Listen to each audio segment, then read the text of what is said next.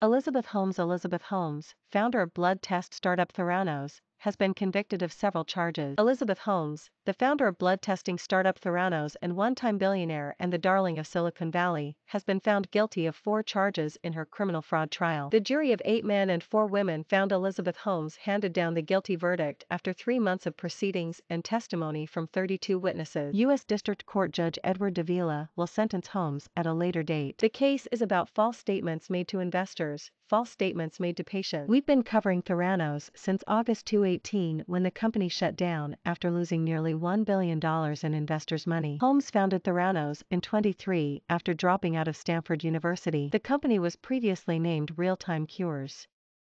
She later changed after deciding that too many people were dubious about the word cure. At its peak, Theranos was valued at $1 billion and made Holmes a Silicon Valley star at the age of 19.